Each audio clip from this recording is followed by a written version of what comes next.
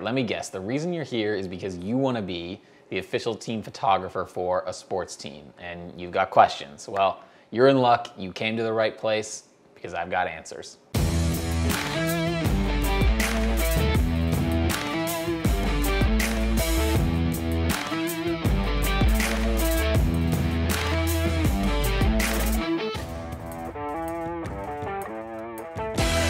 Hey guys, welcome back, and some good news to just start off this video. We've just passed 3,000 subscribers here on the channel. That's right, 3K in the books. That's awesome. Super happy to pass this milestone and really appreciate the support and you guys following along and finding these videos interesting and informative enough to keep this going. And keep in mind, this is just the beginning. 3,000 is just a start. We're gonna keep growing. We're gonna keep adding great content.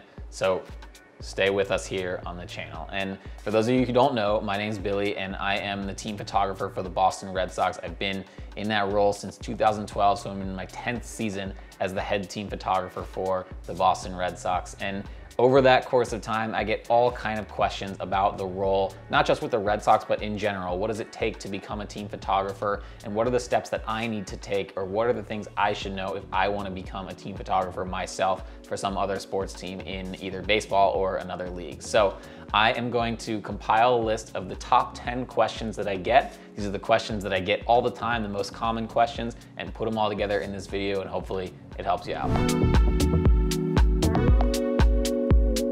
Okay, question number one is, do you travel with the team? You know, it's funny. This is like the first question that anyone asks me when they find out that I'm the team photographer. For some reason, it's like the burning question that's on everyone's mind. So we're starting off with this question. And the answer is, yes, I do travel with the team. However, I do not travel every single game. Baseball is definitely a unique sport in that we play 162 games a season, and quite frankly, that's just too many baseball games to photograph. From a lifestyle perspective, it's nice to just have a little bit of a break after shooting a 7 to 10 game homestand and get some time to recover and relax when the team is on the road. But that being said, any sort of important event throughout the season or any milestone event, you better believe I will be there traveling to cover off on it to make sure we have that record. So every year I'm down in Fort Myers for spring training for a couple weeks, and then throughout the season there are always some landmark events that happen along the way that I do travel for, like the All-Star Game, any sort of playoff clinching scenario, any sort of playoff action, I am there 100% of the way for every single game. And also, if our players are going to hit some sort of career milestone or big moment that's going to fall while we're on a road trip, I'll definitely be there to cover that. And then finally, if there's some sort of cool road trip we're going on, maybe to a great city that offers some sort of unique perspective of something that we can shoot with their players, or a city with one of those iconic ballparks like a Wrigley Field or Dodger Stadium, those are the road trips that I like to go on. So the short answer is no, I don't travel every single game, but yes, anything important, you better believe I'll be there. Okay, question number two, do you know the players? Yes, I do know the players, and this is something that is part of the job as a team photographer no matter what team or league you are working with. You spend so much time with the athletes every single day, observing them and watching what they do, that it's only natural that you are going to get to know the players on a personal level and a professional level. I believe that the most effective way to do your job as a team photographer largely hinges on your ability to make and maintain meaningful relationships with the players. Those relationships that you build and foster over the course of time are what allows for that unique and intimate access. Once you get that level of trust, that level of mutual respect from the players, they will allow you into their lives and into those behind the scenes moments, both at the field and away from it, in their own lives. And that's what makes for the really great storytelling, and that's what the beauty of the team photographer role is versus a newspaper or a newswire or some sort of outside photographer. So yes, I know the players. In most cases, it's on a working professional relationship, but in some cases for players that have been with us for a long time, it does naturally turn into friendships and people that I genuinely stay in touch with and like to talk to over time. Number three, do you shoot every single game at Fenway? Not entirely. We're very lucky at the Red Sox that over time, we've been able to build out a very talented staff of photographers so that we can kind of divide and conquer on everything that's happening at Fenway Park. And although I am the senior manager of photography, we have an incredibly talented staff of photographers that I trust entirely to go out and document whatever they need to do. So We try and mix it up just to maintain our own sanity and not get burnt out over the course of the season. So we'll rotate game by game, night by night. Whatever's going on at the time, we just kind of fill in and we help each other out and pick each other up so that we're not all just constantly grinding every single day, day after day. But anything important, anything big, we're all out there shooting all at once because none of us want to miss out. It's called FOMO. Another great question here is, do you sell your pictures? Can I buy a picture of yours? Can I buy a print of some picture that I saw in your portfolio that I like? The direct answer is no, you can't. All the photos that I take are copyright property of Major League Baseball and the Boston Red Sox. And this is a model that teams in general are going much towards now versus what they were doing in the 80s and 90s and even the early 2000s. A lot of teams are moving toward a full-time team photographer role, so like a salaried team photographer role where they're on full staff and they have full access to everything, but the trade-off being the team, the league, owns the copyright to every single photo that gets taken. So that's kind of a general trend right now in sports photography when you're looking at the team photographer realm, and that's how we are set up at the Red Sox. Now that being said, we do license our images through Getty Images, and we are able to make royalty sales off of those photo sales through the wire. So if you see a photo you like, there are a couple places that you can go check them out, either on Getty Images or on the MLB Photo Store. Those are a couple places that you can license your photos and download prints at a somewhat reasonable cost. But the long and short of it is, I can't sell you a photo directly. If I could, well, I'd probably be a rich man. Halfway there, and a question on a lot of people's mind, especially in Titletown here in Boston, is do you get a ring, a World Series ring? Yes. I feel extremely grateful and honored to have received not one, but 2 World Series rings during my 10 years with the Red Sox. We won the championship in 2013 and then again another World Series championship in 2018. And luckily, both of those years, the front office was really taken care of and we all did receive World Series rings. These are awesome family heirlooms because they've got the last name on the side of the ring. These are something that I treasure and cherish. Very cool perk of the job and not something that I take for granted, not something that I take lightly, and not something that I'm gonna tell you where I keep them, so don't ask.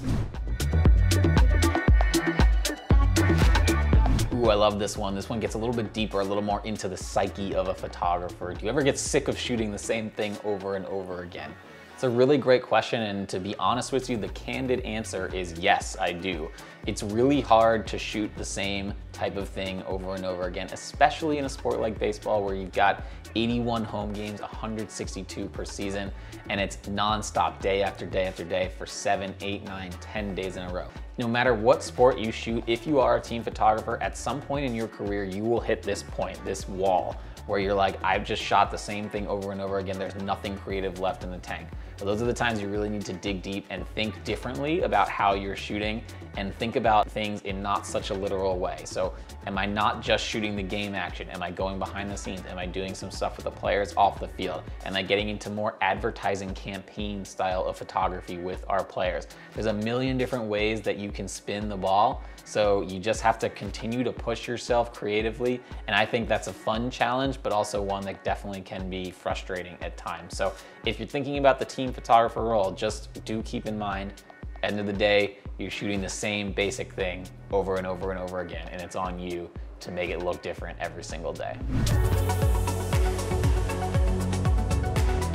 Basic one here, but a good one. Are you on the field? Do you go on the field to shoot? Yes, I do. I have all access to pretty much anywhere I need to go now. That is access that, again, takes a level of time and trust to build up on your end and relationship building to make sure that people involved with the stadium operations, the team operations, are comfortable with you being in those scenarios. So although technically the role allows for that access, it's still a process that you have to go through to kind of make sure that you've cemented your place within your ballpark or within your stadium to make sure that you're cool with everyone who needs to sign off on it. It's actually a really hard question for photographers. No matter what type of photographer you are, I feel like people want to ask you this question, and I think it's a tough answer for a lot of photographers because one, you don't really just have a working thought of your portfolio on call ready to go when someone brings up the topic. You kind of have to think about, okay, what's actually in my portfolio first of all? I don't even remember what I've shot because I've shot so many things. But I feel like a lot of the great photographers really are never satisfied with what they've done. They always feel like something could have been done better and the boundaries could have been pushed a little bit more. Now, of course, there are a couple shots in my portfolio that stand out in my mind as great shots. Andrew Benintendi inside the green monster, David Ortiz in tears as he's retiring, playing his last professional game, Mookie and David in the tunnel, helicopter rides at sunset over Fenway Park, winning the World Series on the field in 2013 and 2018. Those are moments that stick out as really great images and definitely up there as my favorites, but I don't have one favorite. It's just impossible to choose. And the real truth is, I'm always looking for that next one. And there's this misconception that once the season's over, you just sit around and you don't do anything and you wait around for 3 months and then spring training rolls around and then you're back into it and you just have your winters off. And at least at Fenway Park, that couldn't be farther from the truth. We have a ton of things happening over the winter. You know, Fenway, we've been really lucky to turn the ballpark into more than just a place to play baseball. It's now this hub of Boston for all types of events. So usually over the off season, we've got corporate events coming in. We have football, hockey. We've even had a big air ski and snowboard ramp in Fenway Park. And as the team photographer, at least here, you are also kind of serving as the house photographer for Fenway Park as a venue, not just the Boston Red Sox and what's involved directly with the team. So I've got to cover all of these events in the off season. And then there's also just a lot of planning and strategic meetings that go on as far as how we're going to approach our content for the upcoming season. And because we have a little bit more downtime during the off season, that's the time that we can really get ahead of this strategy and really plan out what we're going to do from a yearly campaign standpoint. And last but not least, one of the most popular questions, are you hiring? Can I become one of the Red Sox team photographers? How can I help you? How can I join your staff? Well, right now we aren't hiring, but we do offer a photography internship every year at the Red Sox. We actually offer 2 of them. And so I would encourage you, if you are interested in getting into the field, to be on the lookout for that application. It's typically out around December or January during each year. And that's when we're looking through great portfolios and we want to see a great body of work. In general, that is the best way to break into the field of sports photography if you want to go the team or the league route. A lot of teams around the league and around other sports leagues offer photo internships with their team photographer or with their content team. And that's the perfect way to start to learn how to do the craft and also network and figure out how the business side of photography within the sports realm worked. That's how it worked for me. I was an intern with the Baltimore Orioles under their very talented team photographer, Todd, in 2009, and that got my foot in the door, and that really solidified for me that this is what I want to do with my career and this is how to get it done. So that worked for me, and I encourage you, if you are interested in getting into the team photographer game, to look for the internships out there, and we've got a good one right here in Boston. So I hope you guys found this entertaining. I hope you found it helpful. Hope you found it kind of a cool behind the scenes look at what we do. And for me, this is therapeutic because anytime these questions get sent my way, I'm just gonna send them this link to this video and you've got everything you need to know right here.